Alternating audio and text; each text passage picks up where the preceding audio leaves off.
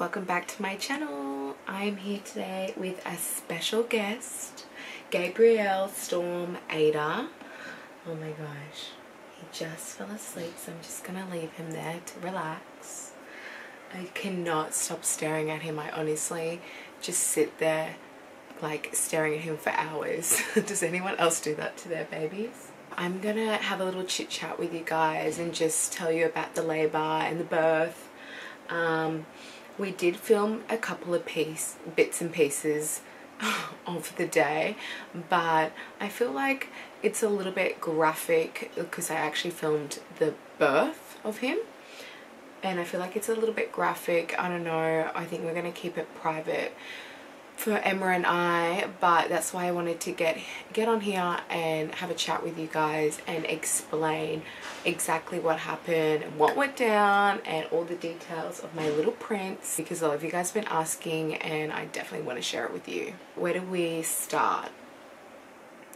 On Monday the 17th, that's the day before he was born, about 10 days ago now, I woke up, took Aaliyah to kindy, just had a regular Monday, you know, ran some errands, and then I got home and I felt different. I seriously knew that I was going to come early with him. I just had a feeling, like I heard from a lot of people, their second baby, they come early, but I also just, like, I felt different. My body was just feeling like little cramps, like period cramps and stuff, but I didn't really take much notice to it. But that night I started getting like stronger cramps and I just could not get comfortable. Like I wanted to go to sleep early, I was just feeling really tired, and I was just in bed, like just on one side, the other side, and I could not get comfortable. So Emma was like, I'm gonna sleep in bed with Aaliyah so you can have like the whole bed, and just like I was wiggling every second. He's like, so you can try and get comfy and I'll sleep in there in case she wakes up or something too. He did that, and lucky for him, because he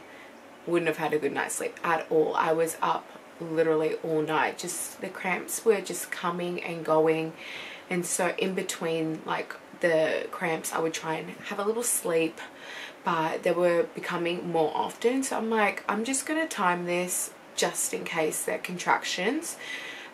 So I wrote down the time. I think it was like 12 o'clock midnight, and I wrote down midnight, and then tried going back to sleep, and then woke up at 12:30 and I had cramps again, and then I went back to sleep and I woke up at 1, cramps again, 1:30, and so then I was like, okay, these are contractions, they're just like on the dot 30 minutes, and then they started to get shorter. They were about 15 minutes apart, and then about 10 minutes apart, and I was just in a lot of pain. So I had a hot shower in the bathroom at like 3 a.m.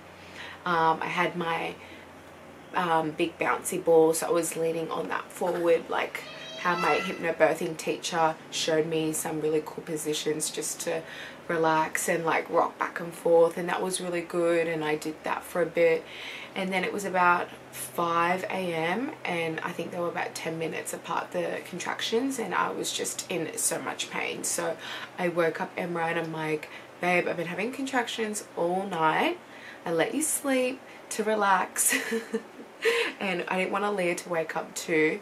I know, like, once you go into the hospital and actually go into active labor, like that's a long process sometimes. So I really wanted like Aaliyah to have a sleep, Emma to have a sleep. I wanted to have a sleep myself. So I woke him up and I said, babe, let's go to the hospital. I had not packed a bag for Aaliyah because she was going to grandma's. We were going to drop her to grandma's house on the way. So I just remember sitting like in her room next to her wardrobe and like putting one thing in, and then like a contraction coming and just sitting there being like, whew, just breathing. And then like when it stopped, I'd be like, try and finish packing for her, and then a contraction would come and just sit down and relax. They were coming that often then, so I was like, okay, we gotta go. So I got my hospital bag, got Aaliyah, we dropped Aaliyah to grandma's house, and then we got to the hospital. We got out of the car and we were walking there, and then I got a contraction, so we just stopped, and one of the nurses walked past and they were like, we'll get you a wheelchair. So they got me a wheelchair, brought me up to the birthing suite, and what happened then? they checked how far dilated I was. I was 4 centimeters dilated. And so she said, have a hot shower or we'll run the bath. So I hopped in the shower. The shower was so good, just like the hot water on my back. I literally just sat in a chair in the shower, just like I remember Emma was talking to me, asking like, babe, do you need anything, or like, can I help with this, or do you want me to give you a massage? And I literally would just like ignore him, being like because it was so good, like the hot water just like relieving so much pain. So I stayed in the shower probably for an hour. We text and Tammy and Star. Well, I text all my sisters, but I knew Tammy and Star wanted to be in the room when I gave birth to him. So I told them like I'm going in to hospital when we were on our way for them to come to, and they got there, I don't know, about 10 minutes after us. So they were there too. Emma was there. Amy came as well. She brought breakfast for everyone because we went there so early. It was like 5:30 in the morning. So Amy came probably, like, I don't know the exact time, but probably about 7, and she brought breakfast for all of them. I was just probably in the shower chilling. Then I hopped in the bath. They've got these beautiful big baths in the birthing suite, and it was really relaxing and really good, but the contractions were coming stronger and stronger and stronger. So I just by then I asked for the epidural. I said, like, can you get the epidural, because I know it sometimes takes like half an hour to an hour, like if the doctor's doing someone else, or just it's not available at that moment. So I said, like, can you prepare the epidural, like I'm pretty sure I'm gonna want it. And so she said, yep, sure. In the meantime, I tried the gas for a little bit, which I don't know if it really helped me or not. Like, I can't like really recall. Now, the contractions were pretty bad. Tammy, Star and Emma were just so helpful. They were all like, you know, like giving me massages, tickling my hair. Emma kept giving me lots of ice. I remember with Aaliyah, I ate so much ice with her too. I just had like a cup of ice. By then, the doctor came and gave me the epidural, and I was in so much pain, like a lot of pain. But I came to about 8 centimeters dilated when I got the epidural. So really, like, I could have held off to 10 centimeters to have the baby, but you say that when you're not in labor, but when you're in labor, like, it's just so painful. Like, it's so hard to describe. It feels like your insides are literally being like torn apart every 5 minutes for hours. So it's really painful. So once I had the epidural, like 15 minutes later, I literally felt so much better.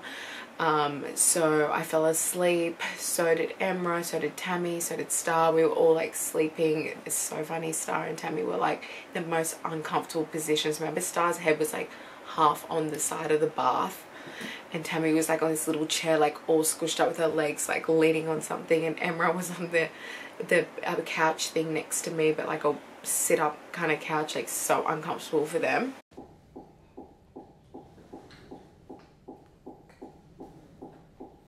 I was just chilling in the bed, so I had a nice good sleep. I think probably like an hour and a half or maybe even 2 hours of sleep. And then my midwife woke me up and she said, it's time to push, you're 10 centimeters dilated. And that's exactly what happened with Aaliyah.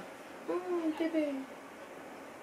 That's exactly what happened with Aaliyah. I had the epidural, had a nap, and then they woke me up and said, it's time to push. With Aaliyah, I only pushed for like literally 10 or 15 minutes and she came out. With him, I thought it was going to be the same thing or even like quicker, because it is my second baby. But he moved his head last minute, so they said it's going to be extra hard, a lot of fun. You just had to do that, didn't you, boo? So I was pushing like half an hour, then 1 hour, an hour and a half, 2 hours. Oh my gosh, all up about 2.5 hours. I was so exhausted. I had Tammy on one leg, Star on the other leg. Emma was like at the back, not to be seen, and they would pull up my legs and I was like pulling at the same time too, and literally pushing for the whole contraction, just like non-stop, like trying to push as hard as I can. And then the contraction would stop and you'd have like a couple of minutes to have a sip of water, get yourself together, get the energy to do it again. So it was really tiring, as you guys can imagine. In between, I remember towards the end, I was like, does anyone have chocolate or lollies or something? I need energy. Like, I was drinking so much water, but I needed like something sugary, and Tammy had like a chocolate protein bar, so I ended up eating that like in between contractions. Towards the end, one of the other midwives came in and she was like, okay, is the baby born yet? And we were like, not yet.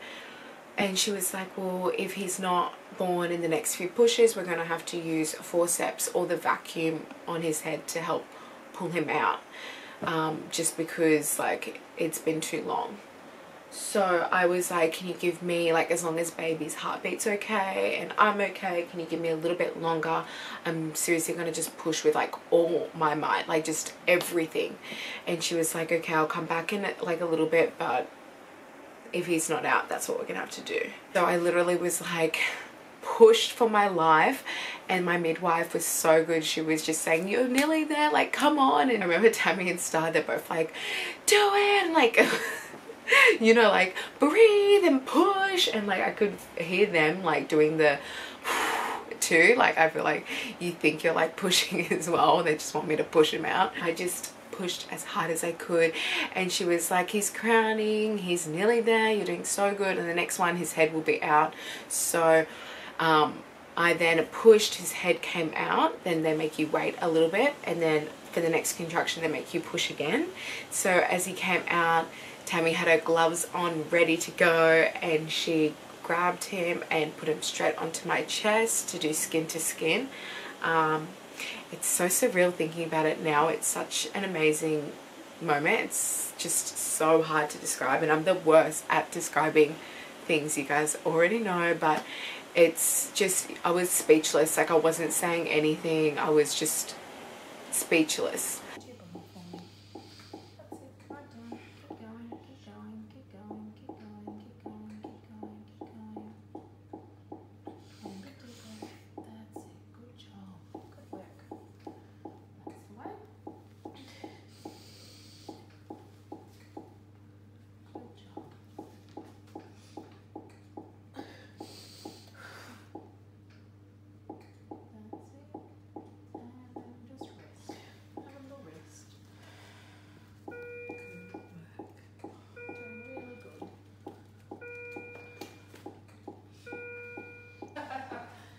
Your job, allocated job now. And he was on my chest, and hey babe, I'm just filming a video. Cool. You want to be in it? No thanks. You came at the perfect part too. As soon as we pulled him out and put him on my chest. What? As soon as we pulled out Gabriel and put him on my chest, that's where you came in. Yep. So he didn't cry straight away, which, did you notice that? Really? Well, he didn't cry like straight away, so I was blowing in his face. I don't even know why I did that. Like I think I saw it in the movies or something, but I asked my midwife, I said, can I blow in his face, because he wasn't crying and he was like really blue. So I just blew all over his face and kept blowing in his face and talking to him, and the midwife was just patting his back. As soon as the midwife popped him up, then pat his back, he started to cry. So I was like, oh, my heart just melted, and his little baby cried, and we were all just there. It was like such a cute moment. Hey babe. Yeah. Did you cry or no? No.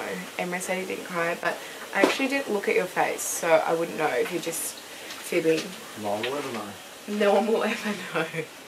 Well, he cried with Aaliyah, so I'm pretty sure he cried with Gabriel too. It's just like, you can't help it, like a new life coming into the world. Then Tammy cut the umbilical cord. They weighed him. He weighed 3.6 kilos, and he's 54 centimeters tall. I was a week early, so he would have even weighed more. So I feel like that's a pretty big baby. I think that's nearly 8 pounds.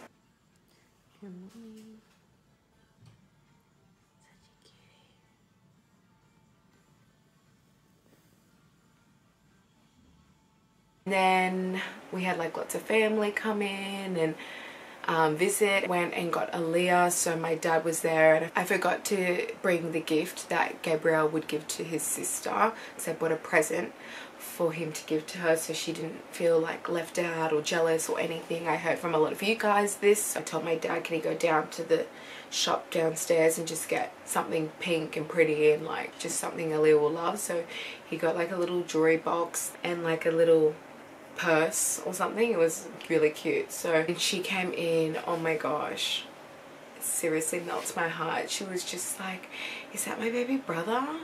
Is that my baby brother? Your tummy's gone. Is that baby brother there? And I was like, yeah, he's here now. And she was like, I love him. I love him so much. And just kissing him non-stop. I literally had to like hold her back a little bit because she was like smothering him in kisses, and he's like just born. But she was just like, to everyone that was in the room, a few family members, she's like, that's my baby brother, that's my baby brother, come look, that's my baby brother. And she was so happy and so perfect. It couldn't have been a better reaction from her. Just so like loving, and she wanted to hold him, and she was just looking at him. Okay. Do you love him?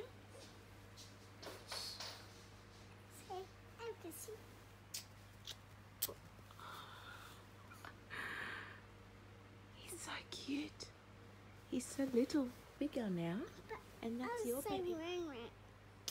With the name, we actually had like 4 names that we really loved picked out for him, and we were just going to decide out of those 4 names when we saw him, like we did with Aaliyah. And when we saw him, he literally didn't suit any of them. So me and Emra were just like, what are we gonna do?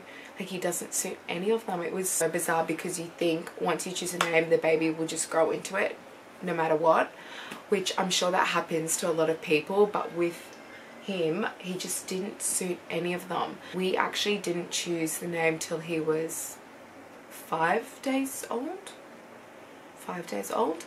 A lot of you guys were asking online, everywhere, what's his name, what's his name, what's his name. I didn't have a name then, so I wasn't trying to keep it private from you guys, or that, you know, a secret, or wait for a build up or anything. It wasn't like that whatsoever. I just did not have a name for him, and I just didn't want to feel pressured by everyone saying what's a name, what's a name, just to give him a name that I didn't feel suited him. So actually Emra came up with the name Gabrielle. He was like, was sitting here in bed, and we were just like thinking of names, and he was just like, what about Gabrielle? And I just was like, I love it, like, done. And I picked him up and I looked at him and I go, Gabrielle, and he just looked like it, like just suited him so much. And then I chose the name Storm for the middle name. I just love how it's Aaliyah Snow and Gabrielle Storm, and I feel like those names are, I don't know, I feel like Snow really suits Aaliyah, and Storm is real masculine and suits him and goes with the first name. So we went to Mum's. I remember it was like, what was it? It was Christmas Eve, and we're like, guys, we have a name. Everyone sit down and get ready. And we were like, it's Gabrielle. And you wouldn't believe, Tammy was like, that's one of my baby names. I actually was going to name Wolf that, or one of my babies. And I was like, Tammy, I did not know that, because she thought I stole it from her. I told her, I was like, Emma actually came up with it, so suck on that, because I did not steal it from you. And she literally was like, maybe Emma saw it in my list on my phone. I was like, yeah, Emma really went on your phone and saw that name. And then Amy came over, and it was so funny. She was saying that Gabrielle was what they wanted to name their boy if they ever have a boy. And we just thought that was so funny, because we never heard anyone say the name Gabrielle. And so for them all to turn around, like just to top the cherry on the cake, Mum said it was her baby name too, for another boy, which, like, she's not having any more kids, but if she was to, she said that was one of her names. So I was literally just, we were laughing so much, because everyone like loved this name, but we had no idea. So it was just like crazy. It was like meant to be. So Amy and Tammy were just like, it's perfect, because our nephew will have the name that we love so much. In this case, the page. In this case, the Mary, they get on the phone hospital. Yeah, he came out of Mummy's tummy. You're fighting him. And do you remember he got you a present at the hospital? Remember? A bag. A bag. He bought me a bag, Gabriel. That's so nice of him, isn't it? This went to the hospital. Went back to sleep. Is he sleeping? He went back to sleep. Gabriel. Is he a baby? Yes. Bye. Bye guys, thanks for watching. Taking you home, little bug. He's falling asleep. He looks really comfy in there. Isn't it the color?